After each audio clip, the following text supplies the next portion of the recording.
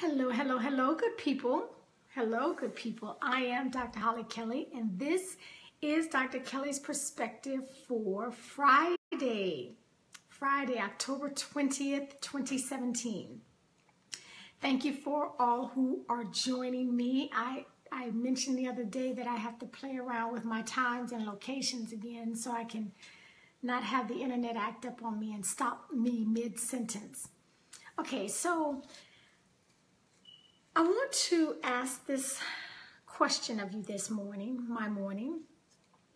If nothing changed in any area of your life, if nothing changed, would you be satisfied? Good morning, Shima. Would you be satisfied with where you are right now if nothing were to change? And the reason I ask that is because I was talking with someone earlier this week, and we were putting a plan together to move her from where she is, and she's in a stuck position. Hey, Miss Stevens. Okay, so her response to me was, oh no, that's gonna take too long. That's gonna take too long. And it made me think about it. I think sometimes we forget that it took time. It took time to get out of shape. It took time to get unhealthy in our bodies. It takes time to have our finances go astray and go awry and just out of control financially. It takes time to erode your professional reputation. Every time you don't deliver on something, your professional reputation is being chipped away. It takes time for marriages. Hey, Donnie. Hey, Jean. It takes time for marriages or relationships to be destroyed, to be broken. And oftentimes, it doesn't take a lot of effort at all. It takes time. As a matter of fact, it takes little effort. All you have to do is ignore it. Ignore your finances. Ignore your health. Ignore the marriage or the relationships. And without you even putting any real effort, just ignore it. They are going to break down. But the opposite is true if we're going to fix that, if we're going to change that, if we're going to improve it. You are going to have to put the effort in. You're going to have to put the time in. So again, I've said it before, I'll continue to say it. If you're still stuck on quick and easy, it's not going to change. So the question becomes, if nothing changed, if nothing changed in your life, if it didn't get better, if it didn't improve, if it didn't give you any more sense of hope, if nothing changed, are you prepared to stay right there for the next 30, 40, 50 years? That's the question. Because if you're not satisfied and all you're working on is a hope, well, I hope it'll get better, I hope things will change, more than likely they're not going to. And I just want to reiterate to you, if anything changes, it is going to be an intentional act on your part. It is going to have to be deliberate. Okay? You're hoping and a wishing okay, that is not a plan. That's not a strategy. Hope is necessary. We need it. We can't live without it, but that's not the strategy. So thank you, Ms. Shima. That's the question I'm asking you today. If nothing changed, if you're getting into a relationship thinking, oh, well, you know, that's just how he acts right now. She just acts like that right now. She's going to change once. Okay. Okay.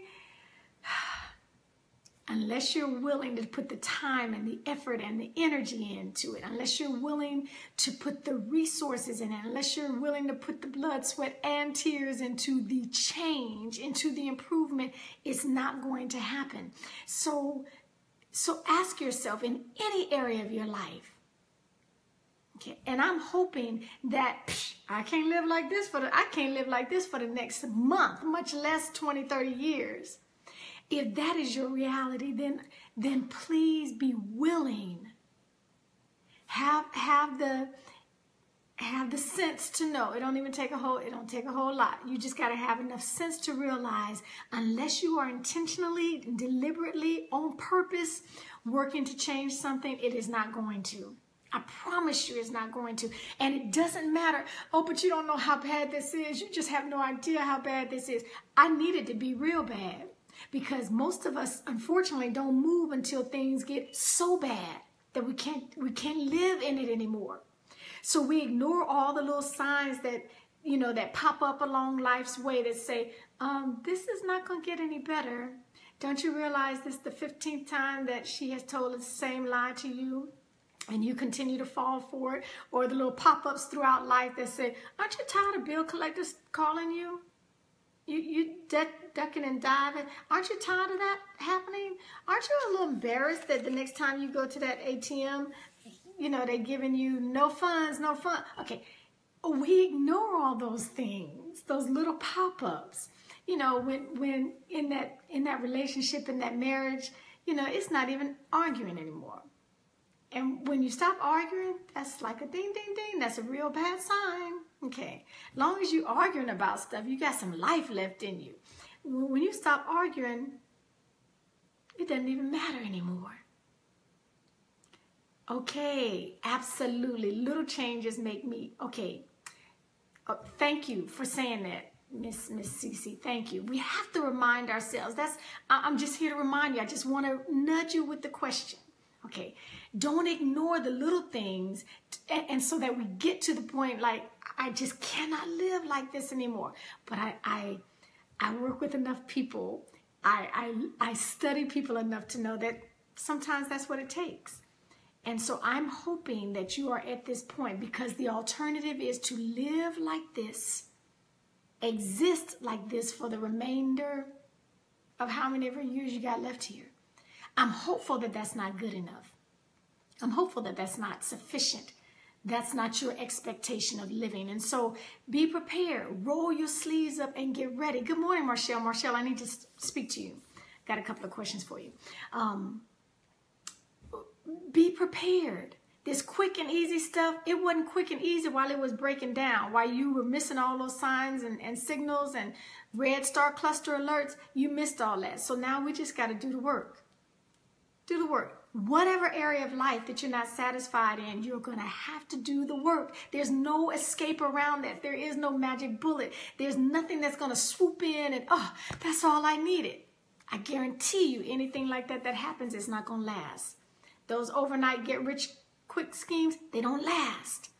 Okay. So if I can assist you in your journey on getting bigger and better and doing more and becoming the person that you were designed to be, the person that you dream of, the person that you want to become, yes, you did it.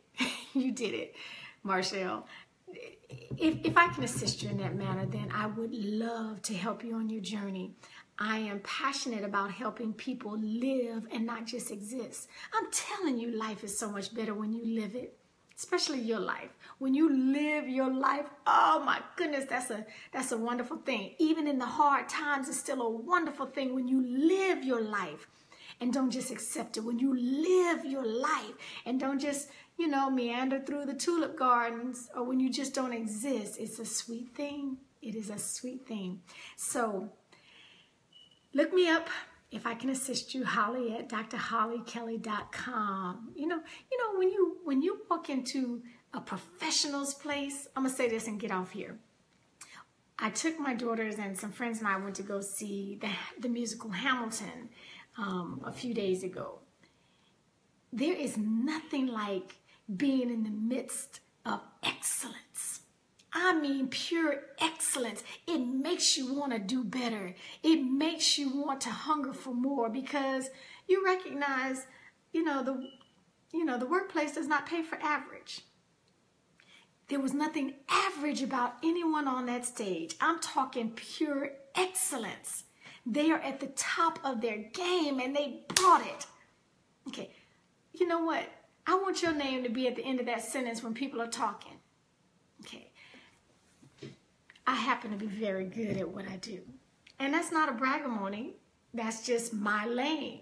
It's my lane. So if I can assist you, look me up. If nothing else, ask and answer the question. If nothing changes in any area in your life, or a specific area of your life? Are you willing to accept that for the next 30, 40, 50 years? Okay, only you can answer that question. Until next time, take real good care of yourselves.